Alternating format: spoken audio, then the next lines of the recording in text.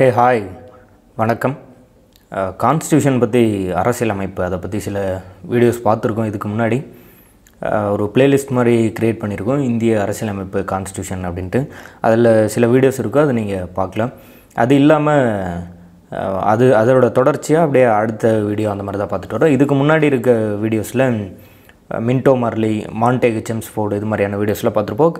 இது எல்லாமே history of the constitution, எப்படி இந்த கான்ஸ்டியூஷன் கடந்து வந்துச்சு அந்த மாதிரியான அந்த வரலாற்று பாதை தான். ஸோ அதில் மின்டோ மார்லி, மாண்டேக் செம்ஸ்ஃபோர்டு இதெல்லாம் தாண்டி அதுக்கு அடுத்து நம்ம பார்க்க போகிறது கவர்மெண்ட் ஆஃப் இந்தியா ஆக்ட் 1935 அப்படின்னு சொல்லுவோம். இதுதான் இந்தியாவுக்கு பிரிட்டிஷ் கவர்மெண்ட் இயற்றின அந்த கடைசி சட்டம். ஸோ அதுக்கு முன்னாடி ஒரு 2 நிகழ்வு இருக்குது. அதில் மிக முக்கியமானது சைமன் கமிஷனோட வருகை.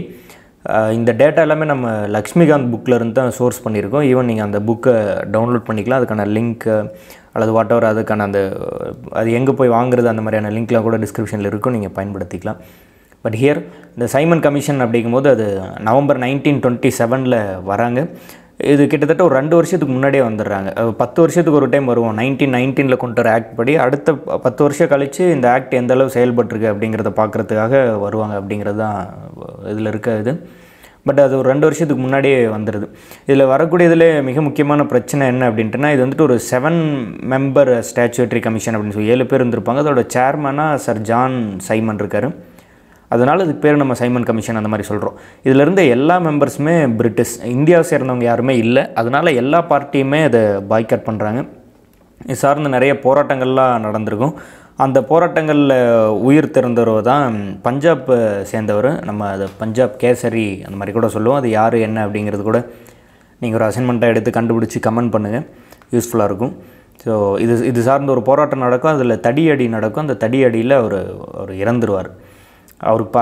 அவர் இறந்ததுக்கு பழி வாங்குறதுக்காக கூட ஒருத்தர் அதுக்காக குண்டு போட போவார். நம்ம பார்க்கலாம், அதை பற்றி எல்லாம் ஒன்று பார்த்துட்டு வரலாம். இந்த கமிஷன் அவங்களோட ரிப்போர்ட்டை 1930 சப்மிட் பண்ணுறாங்க.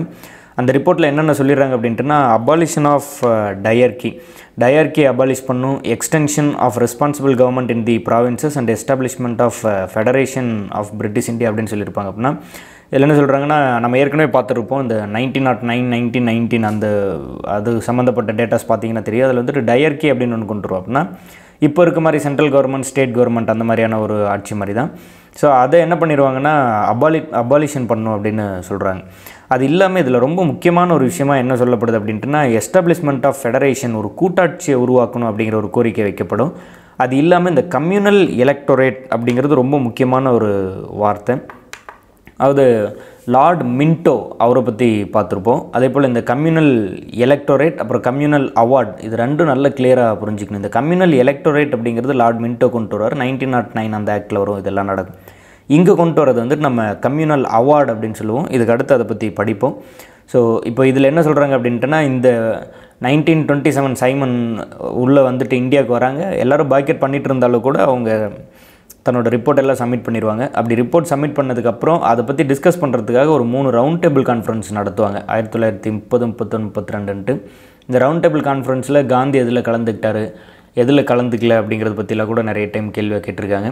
ஒரே ஒரு மீட்டிங்கில் தான் கலந்துப்பார். காந்தி இர்வின் பேக்ட் அதை பற்றிலாம் படிப்போம், ஹிஸ்ட்ரியில் படிச்சுக்கலாம், INM அப்படிங்கிற மாதிரி வரும்.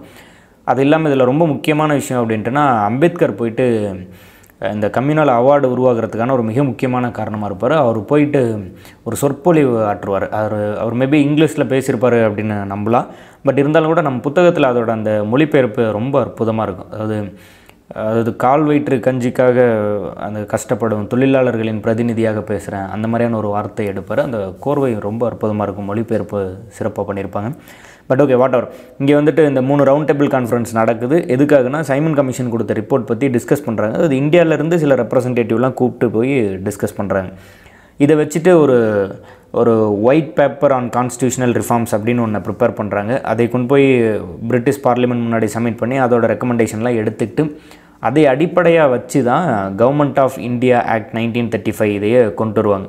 அது குறுக்க வந்துட்டு கம்யூனல் அவார்டு அப்படின்னு சொல்கிறோம். இந்த கம்யூனல் எலக்டோரேட் அப்புறம் கம்யூனல் அவார்டு, இதுக்கான வித்தியாசம் என்னென்னா, இப்போ இந்த கம்யூனல் எலக்டோரேட் அப்படிங்கும்போது இப்போது கிட்டத்தட்ட ஒரு மாதிரி மதம் ரீதியாக பிரிச்சிருப்பாங்க. அதில் பர்டிகுலராக முஸ்லீம் அவங்களுக்கு வந்துட்டு முஸ்லீம் அல்லாதவர்கள் ஓட்டு போட முடியாது. அதாவது முஸ்லீம் ஒரு இடத்துல நிற்கலாம், அவங்களுக்கு அவங்களே ஓட்டு போடலாம், அந்த மாதிரியான ஒரு இது கொடுத்துருந்துருப்பாங்க. இதில் கம்யூனல் அவார்டில் என்ன பண்ணுவாங்கன்னா 1932 ராம்சே மெக்டொனால்டு கொண்டு வர்றாரு. இதே ஒரு கேள்வியாக கேட்டிருந்தாங்க.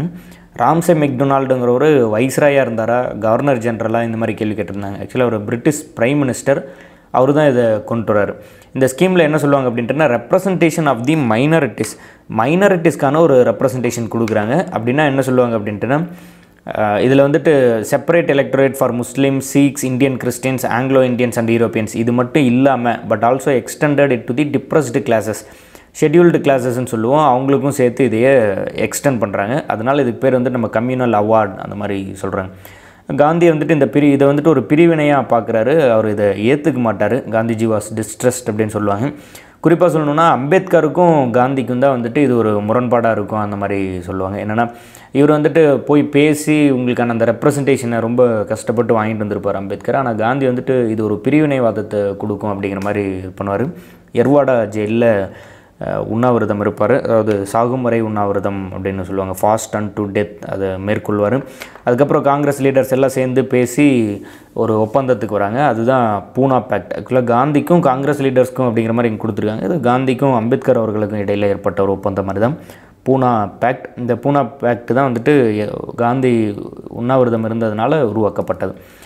ஸோ நம்ம ஏற்கனவே சொல்லியிருந்தோம். இன்றைக்கி நம்ம பார்க்க போகிறது வந்துட்டு இந்த கவர்மெண்ட் ஆஃப் இந்தியா ஆக்ட் 1935 இதுதான் பிரிட்டிஷ் அரசாங்கத்தால் கடைசியாக இயற்றப்பட்டது.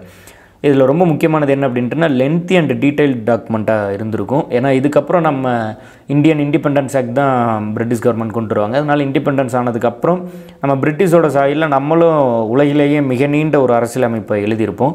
அதுக்கு ஒரு அடித்தளமாக இருந்தது, இதிலேருந்து நிறைய விஷயத்தை எடுத்துட்டது, அந்த மாதிரிலாம் இருந்தால் இந்த கவர்மெண்ட் ஆஃப் இந்தியா ஆக்ட் 1935 தான். ஸோ இதில் 321 செக்ஷன் இருந்தது, 10 ஷெட்யூல்ஸ் இருந்ததாக சொல்கிறாங்க. ஸோ இதில் என்னென்ன இருந்தது அப்படின்னு எடுத்துட்டோன்னா it provided for the establishment of all India federation consisting of all provinces. அதாவது இதில் என்ன சொல்கிறாங்கன்ட்டுனா இப்போ இருக்க மாதிரி ஒரு மத்திய அரசு, ஒரு மாநில அரசு, ஸ்டேட் கவர்மெண்ட், சென்ட்ரல் கவர்மெண்ட், இந்த மாதிரியான ஒரு பிரிவினையை இது வந்துட்டு கொடுக்குது. அது இல்லாமல் இதில் என்ன பண்ணுவாங்க அப்படின்ட்டுனா இந்த பவரை வந்துட்டு ஸ்ப்ளிட் பண்ணுது.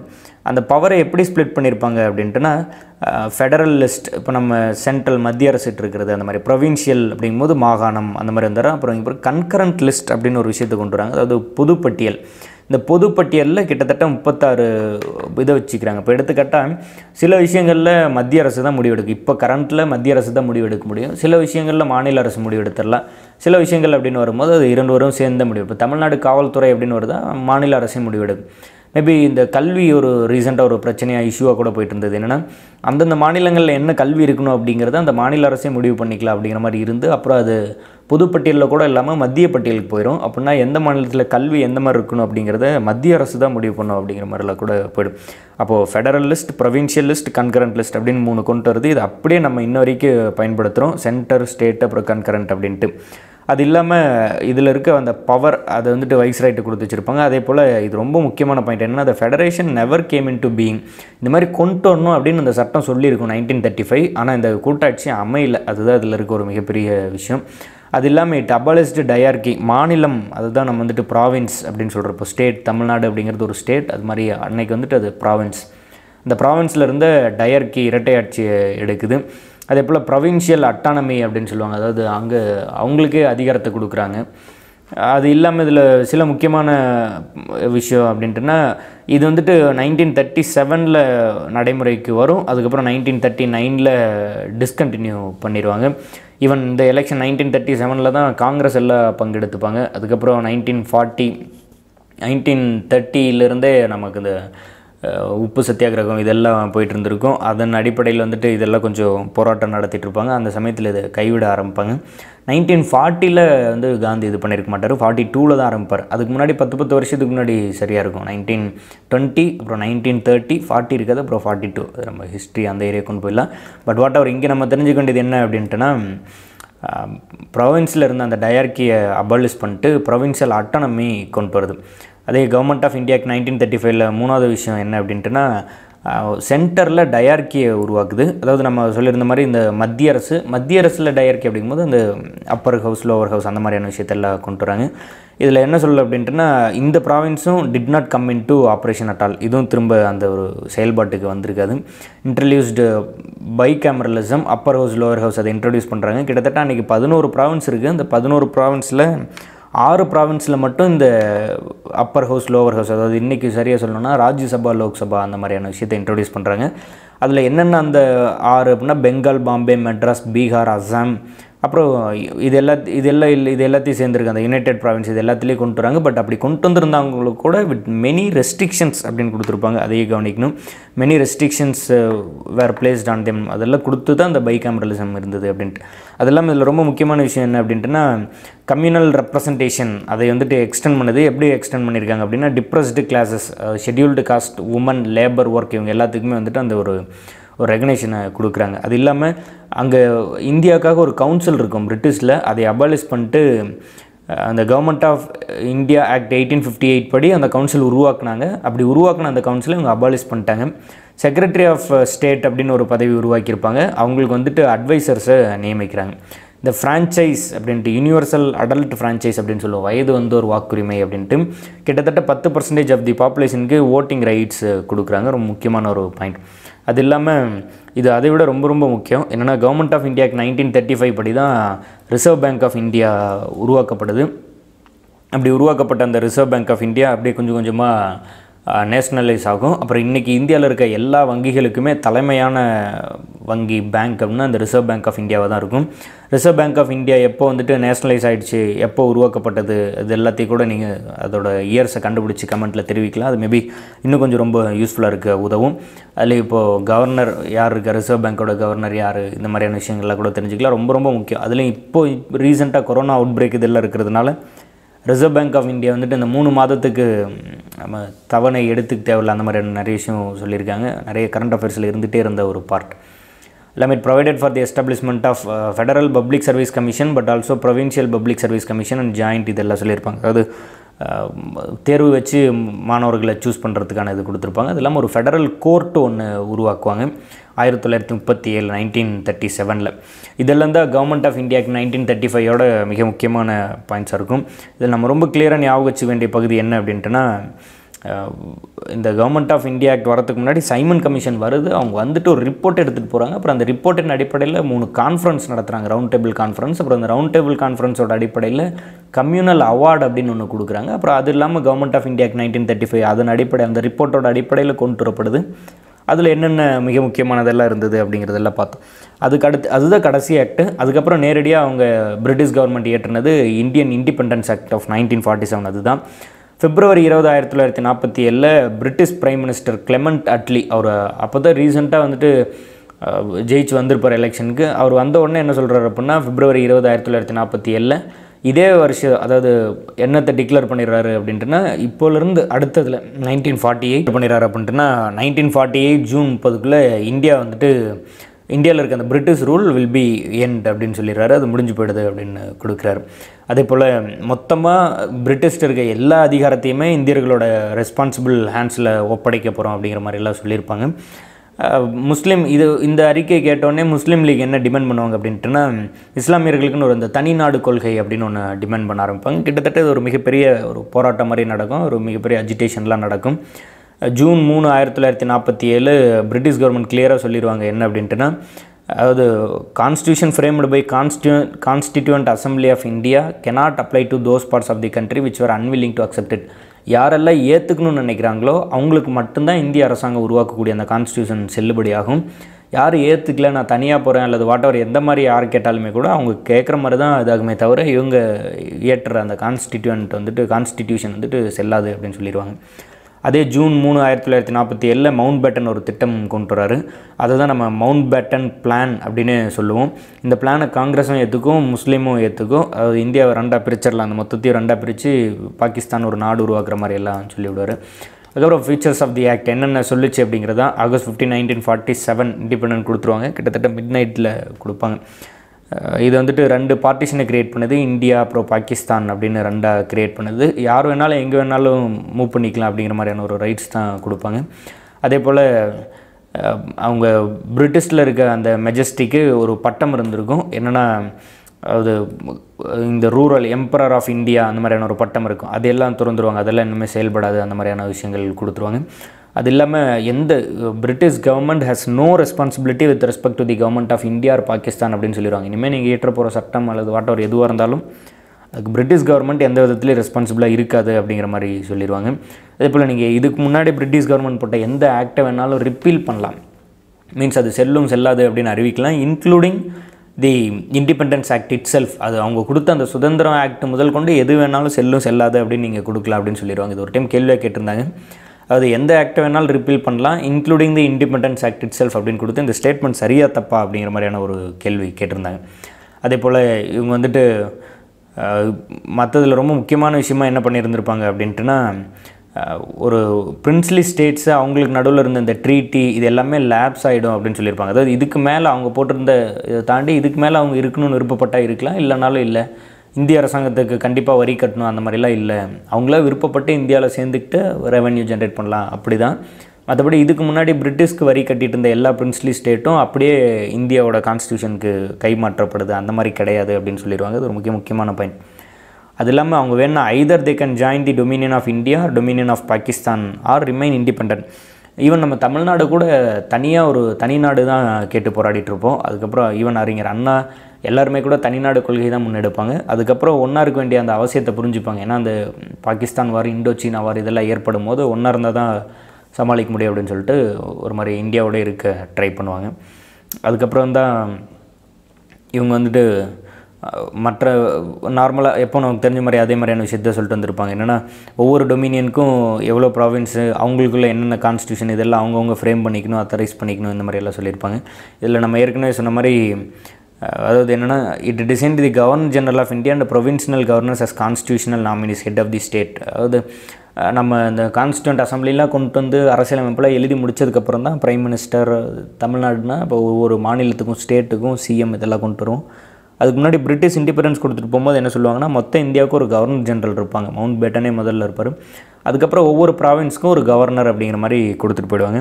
தேர் made to act on the advice of representative council of ministers அப்படின்னு சொல்லிடுவாங்க. அவங்களுக்குன்னு ஒரு கவுன்சில் ஆஃப் மினிஸ்டர்ஸ் இருக்கும், அவங்களோட அறிவுரையின் பேரில் பண்ணணும்னு சொல்லிடுவாங்க. அதாவது எம்பரர் ஆஃப் இந்தியா அப்படிங்கிற டைட்டில் அந்த இங்கிலாண்டோட கிங் வந்து அதை ட்ராப் பண்ணுறாரு. ஸோ தட் அவர் இனிமேல் வந்து இந்தியாவுக்கான கிங் இல்லை அப்படிங்கிற மாதிரி ஆகிடும். அதெல்லாம் இல்லாமல் மற்றது எல்லாமே ரொம்ப நார்மலாக இருக்கும். அதில் ரொம்ப முக்கியமான ஒரு பாயிண்ட்டாக என்ன இருக்கும் அப்படின்ட்டுனா, அது constituent assembly of India formed in 1946 become the parliament of Indian Dominion. அதாவது எல்லாமே நம்ம எலெக்ட் பண்ணி முதல் பிரைம் மினிஸ்டராக ஜவஹர்லால் நேரு எல்லாம் வர வரைக்கும் கான்ஸ்டிடியூண்ட் அசம்பிளி இருந்தது இல்லையா, அவங்க தான் வந்துட்டு அந்த இண்டிபெண்டன்ஸ்க்கு அப்புறம் முதல் அரசாங்கம் ஃபார்ம் பண்ணுறதுக்கு நடுவில் அந்த கொஞ்சம் டைமுக்குள்ளே இந்தியன் பார்லிமெண்ட்டாக செயல்பட்டது இந்த கான்ஸ்டிடியூண்ட் அசம்பிளி தான் அப்படின்னு சொல்லியிருப்பாங்க. இது ரொம்ப முக்கியமான வார்த்தை, கேள்வியாக கேட்கப்பட்டிருக்கு. இது இல்லாமல் 1946 யார் யாரெல்லாம் மெம்பர், என்னென்ன போர்ட்ஃபோலியோஸ் இருந்தது, அதே போல் 47 இன்ட்ரீம் கவர்மெண்ட்டில் இது ரெண்டுலேயும் யார் யார் மெம்பர், என்ன போர்ட்ஃபோலியோஸ் இருந்தது அப்படிங்கிறது ரொம்ப முக்கியம். இதில் எல்லாமே ஞாபகம் வச்சுக்கிட்டா சிறப்பு. இருந்தாலும் கூட அதில் ரொம்ப முக்கியமான நமக்கு மறக்கக்கூடியது அல்லது கண்டிப்பாக ஞாபகம் வச்சுக்க வேண்டியது அந்த மாதிரி சிலது சொல்லிடலாம்.